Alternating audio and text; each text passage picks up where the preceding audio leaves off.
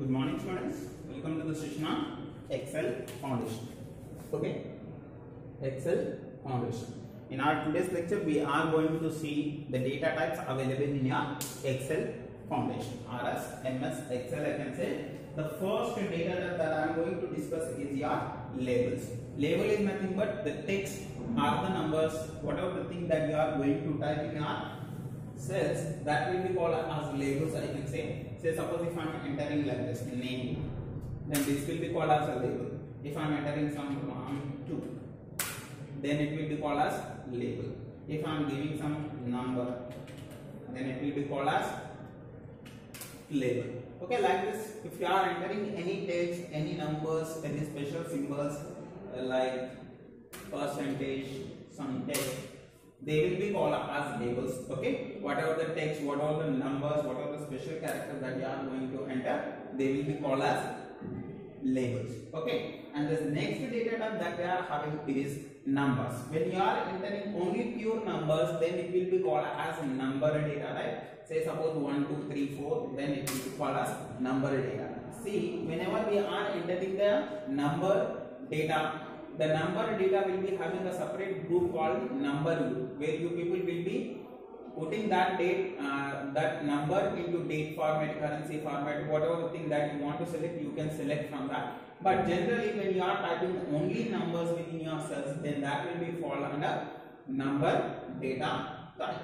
And this next one that I can discuss here is your date. Okay, whenever we are having any date, say suppose if I am entering some 5/2/2020, say which means for date. Okay, generally we will be writing the date like this, then 5th date and say February month and 2020, like this. See, full month, full day will be given by your system. I can say this can be done in 2 ways. Generally, when we are typing the data, it will be giving the date, or else you can go to your home tab where you people will be having numbering group. From there you can select date like this. Okay, short date and long date. If you are having short date, and then it will be giving like this 5/2/2020.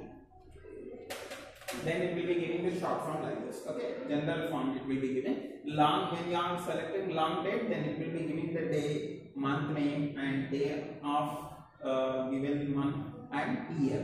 That will be mentioned within the date data type. Okay, we will be having one more data type like formula.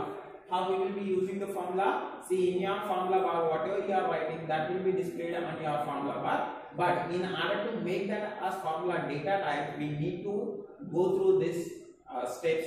Whenever you are putting your cursor into your cell, just go for your equals to symbol and then perform any operation. 5+5, like this. See, I have typed what? Equals to 5+5, but the result is 10.